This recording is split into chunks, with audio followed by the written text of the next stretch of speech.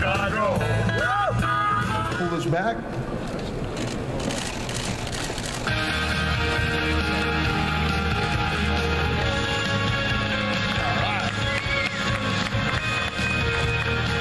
Folks, this is the new Ford Transit Connect wagon. It has a new front end appearance, all new interior. Ford has learned a lot from its customers. The Transit Connect is their kind of commercial van that they've been using for small businesses, and it's been a big hit, but they're finding that a lot of the older folks, kind of like me, I guess, the baby boomers are starting to buy these because there's so much room inside. So what did they do? They decided, let's double down on this. What we're going to do now is add some more seats in the back. So this has got 3 rows of seats in it. Let's take a look inside. It's huge. You see we got a big sunroof in here. We've got the 2nd row seats here, captain's chair, so you can put the armrest down, everybody relax. Or if you put these bad boys down, we can also fold this forward. And these seats are in the back, so you could put 6 people in here comfortably and fold it all down and make it into a big carrier. If you got just 2 people going somewhere, you got tons of space. There's lots of headroom in this thing too, because it's basically a commercial van. So it's economical, it carries a lot of people, and all us old people, look at this, it's easy to step into this thing, not too tough. That's what we all like, man.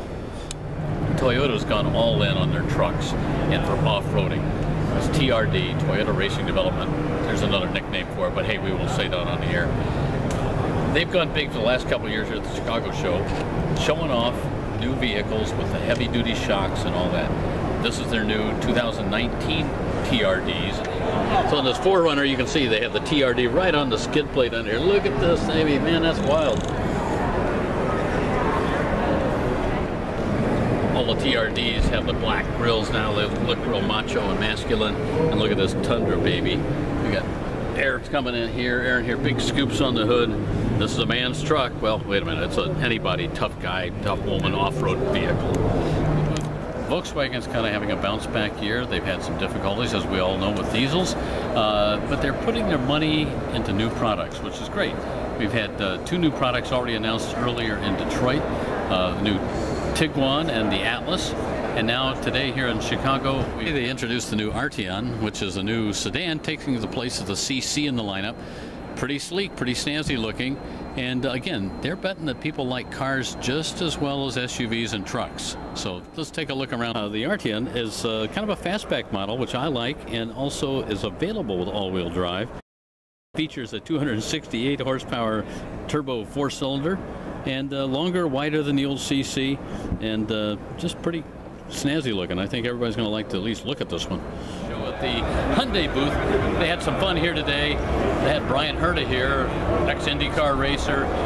He's going to be the guy that sponsors the team and runs the team for Hyundai now that they're in the Pirelli World Challenge. This is their awesome looking Veloster that they've got souped up here.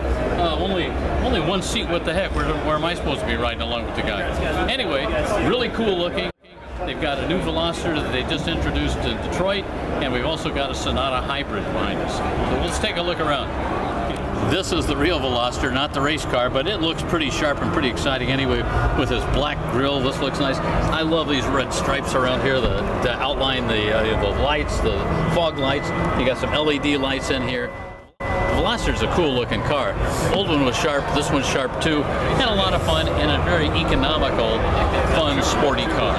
Another racy interior in the car here. Hey, look at this. We got blue seat belts with the blue car. Very sharp. Good looking interior. They got aero lights on the back. We got dual exhausts.